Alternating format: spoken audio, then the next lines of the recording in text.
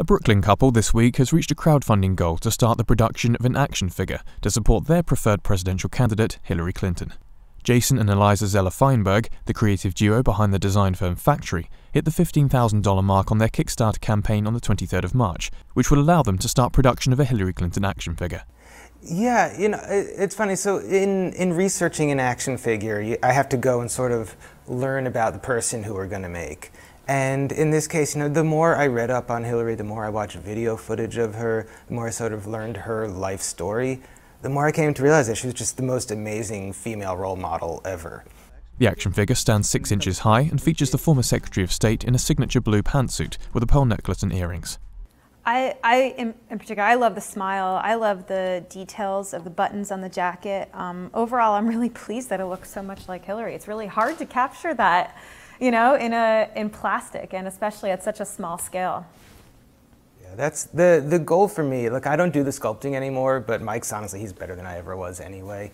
The goal for me is to really capture somebody's essence in 6 inches of plastic, which is insanely difficult. But if people can emotionally connect to this sculpture, then we've done our job. And with this one, I feel great about it. It's spot on. People love it. It feels like a miniature Hillary. Feinberg was teaching in 2008 when he and Eliza were swept up in the momentum of Barack Obama's run for president. Both of them had art backgrounds and were particularly moved by the impact of Shepard Fairey's Hope poster on the Obama campaign. The couple quickly put his sculpting background and her industrial design knowledge to work and developed a best-selling Barack Obama action figure, which sold more than 250,000 units, and provided the seed money for them to start Factory, a design studio that focuses on pop art. After Obama made his way to the White House, Feinberg received a rewarding call from the Smithsonian Institute, requesting an Obama action figure for their official memorabilia collection of the campaign. Well, that's part of the fun of it for us, is trying to get out early and go all in on the candidate who we are actually supporting. So to come in now before she even announced and just be like, this is where we're standing. It's not like we're going to make her and several other candidates. The team at Factory has also created additional goals for their Kickstarter campaign. With just over 10 days left, if they reach the $60,000 level, they'll add a line of Hillary action figures in a pink pantsuit.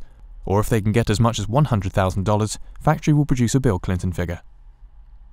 Once Hillary Clinton makes the much-anticipated official announcement to run for president, the Feinbergs hope to transition the sale of the action figure into some type of fundraising and social activism for the campaign, though they admit there's still some ground to cover. We haven't heard anything back from the campaign yet.